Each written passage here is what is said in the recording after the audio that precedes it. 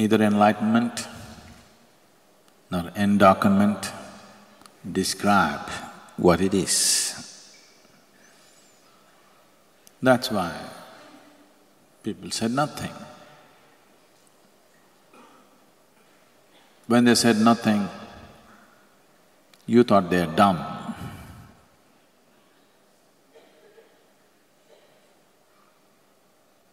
They said nothing because they knew whatever they say is bound to be wrong. So you need to understand this.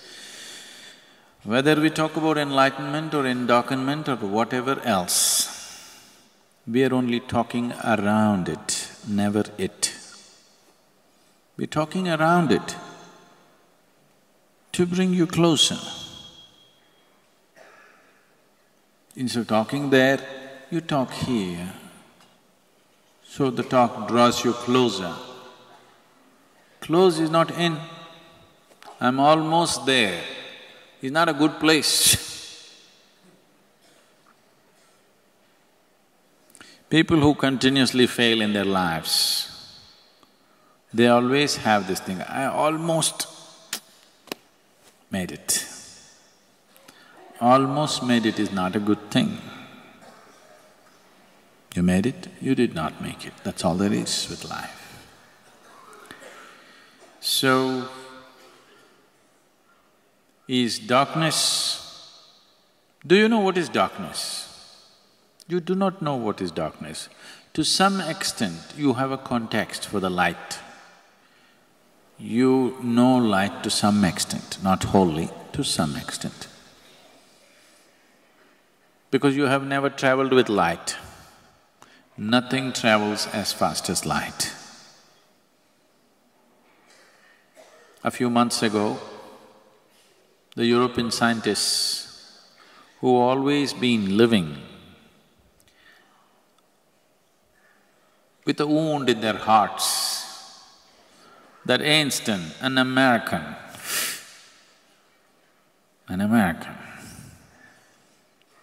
he came out with this theory that they cannot disprove. So 2 months ago, the European scientists came up with this thing, that they found neutrinos which travel faster than light. And about 5 days ago, they came out or they admitted or somebody made them admit that there was a mistake in the measurement because of power outage. Because of a power outage, they mismeasured the thing and they thought neutrinos are going faster than light, but nothing is going faster than light as far as we know right now. But darkness is going faster than light. Because darkness need not go anywhere, it's everywhere. Something that is everywhere at the same time is definitely faster than that which travels, isn't it? You understand what I'm saying? Something travels from here to here, fast. But something is here also and here also at the same time. It is definitely faster, isn't it?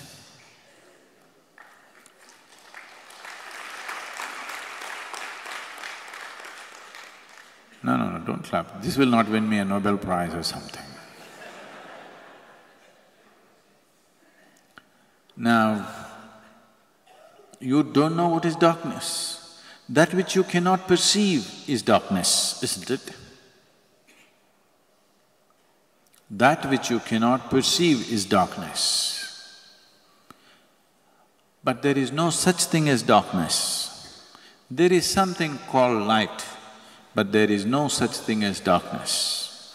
All that you do not know is in the dark, isn't it? All that you cannot perceive is in the dark. If you turn off the lights in this hall, you cannot see what's in front of you, so you're in darkness. If you could see, you're not in darkness.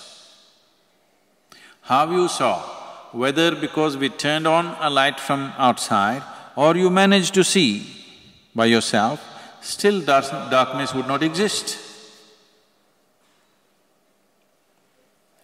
There are many creatures in the forest which are right now foraging around, hunting, waiting for dinner, having dinner, doing so many things, no electric lights.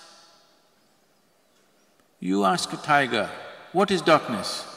He says, where is darkness? There's no darkness for him. He sees well enough in the day, he sees well enough in the night. Do you think in his experience anything looks dark? Nothing is darkness, because darkness never existed. That which is not in your perception is darkness. So we said, Shiva is the dark one, because he is that which you're yet to perceive. What you're yet to perceive is darkness. What you have perceived is light. So we prefer to call realization as enlightenment. It's definitely more appropriate because it's something that you have seen.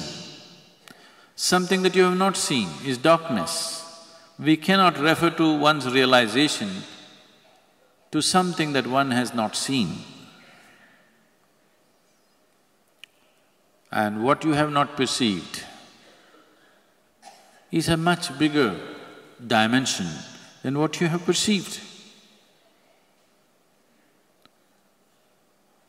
That which is not, which we are right now referring to as darkness. See, right now, it is not the light which makes you see. I want you to get this straight.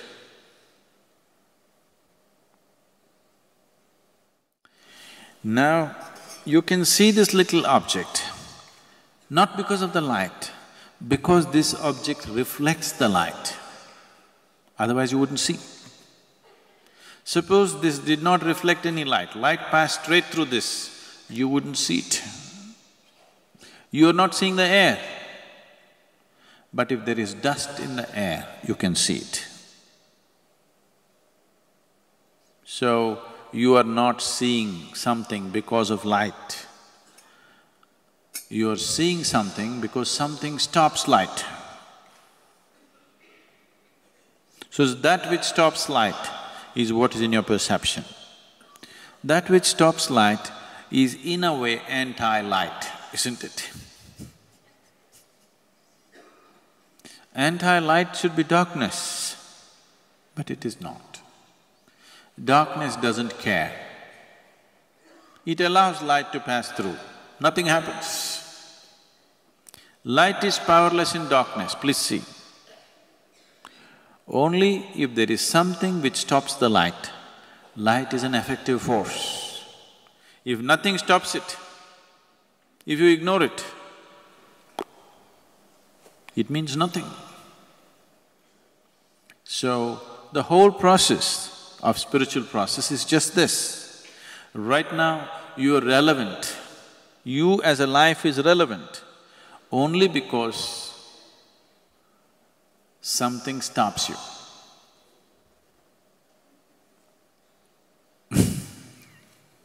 You don't like that? Let me put it in context for you. Something stops you means your body stops you, your wife stops you, your husband stops you, your job stops you, things around you stop you. Because you're bouncing off all these things, your life is relevant. If we stripped you of all these things, it's irrelevant, isn't it? But if you exist in that irrelevance, instead of living in reflected glory, if you learn to live in this irrelevance, suddenly you find there is something so phenomenal. Brahmacharya means just this, to make your life irrelevant, no context, simply here, nothing. There's nothing that you can bounce yourself off. No relationships, no friendships, no belonging, no nothing. Simply, if you learn to live like this, then the very boundless will open to you.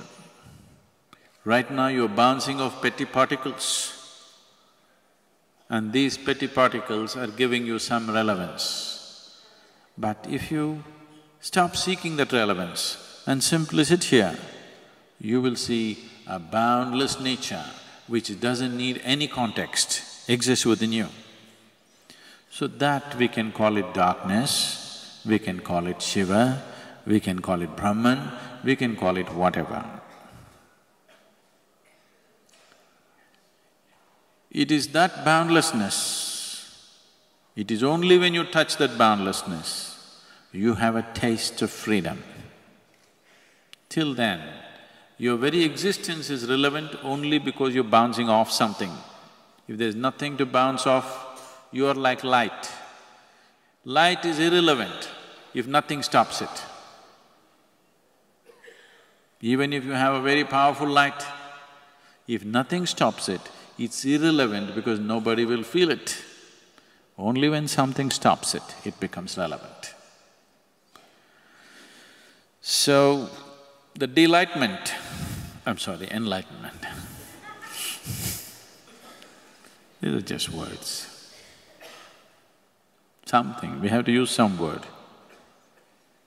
From now on, we will replace the word enlightenment from boom boom. When I say boom boom, it means enlightenment. If all of us start using this word, boom boom, boom boom. What? Boom boom boom. So these are just words.